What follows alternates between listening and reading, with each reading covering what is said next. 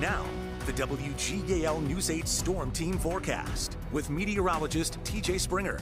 It's been an unsettled Memorial Day across the valley, but we have had some dry periods in there. We've been watching some storms now, and thankfully with the clouds that we've had today, from what was left over last night into this morning, we held on to that stability. We were just talking about that during the break. It was a conditional threat. We did have that potential for severe weather, and these storms are still putting down some heavy rain, some lightning, but with that cloud cover, our atmospheric stability remained in check. There is a warning down across the Mason-Dixon line now, moving through some of Carroll County. Now that includes western Baltimore County, but north of the Mason-Dixon line across the valley, we have a couple of cells that we're monitoring. Some more have perked up closer to Mifflin County now into Snyder and Northumberland, but one that's closing in on the capital city.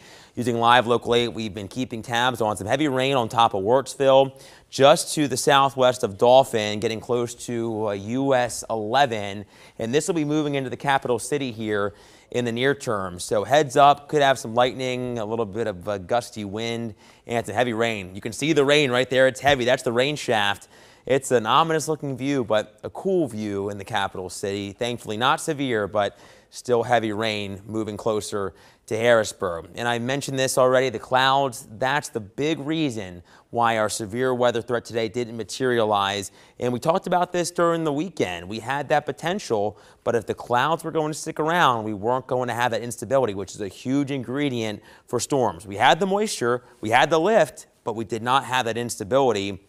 It did increase a little bit when the sun peaked out, but it was a race against the clock because that lift was moving east quickly and the instability really couldn't catch up, and that's why we haven't seen much out there, which is a good thing, but I know we had to adjust some plans and cancel some parades, so that's always tough. Now, we do have this watch in effect until 9 o'clock. Wouldn't be shocked if this does get canceled a bit early. There is a tornado watch down to the south for Maryland, but with what we have in play now, I don't think we're going to see too much more. But of course, stay tuned to that WGAL app. You can have radar in the palm of your hand. So we'll say low for damaging wind, large hail, tornadoes, but heavy rain, we'll keep that in the moderate or medium category because of the moisture that we have in the air. Temps are in the 80s right now in Carlisle, 79 in Gettysburg, 79 as well in the Red Rose City. A little cooler for those of you in Sealands Grove, where it is 72. Now, through the remainder of the evening, we're going to hang on to the mid to upper 70s.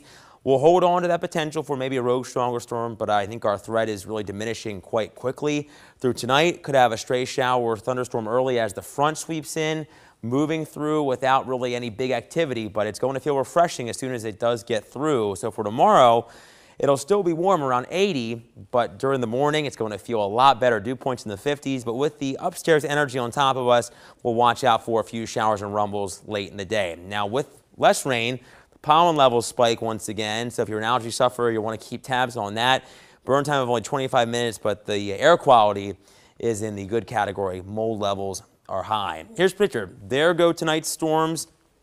Through the late evening, we're clearing. There's the cold front. You can see it doesn't bring much. There's the wind switch back around from the west. That downsloping flow brings drier air in, and it's going to feel a bit better for us as we kick off our day tomorrow. And of course, we're all talking about the open. It kicks off on Thursday.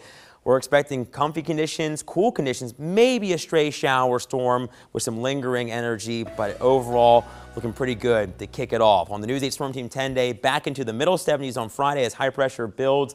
A lot of sunshine that holds for the weekend, so really a good couple of days for golf. Nearly 80, I think, on Saturday. Sunday, maybe a spotty shower or storm, but it looks unsettled once again with more chances for showers and thunderstorms Monday into the latter half of next week.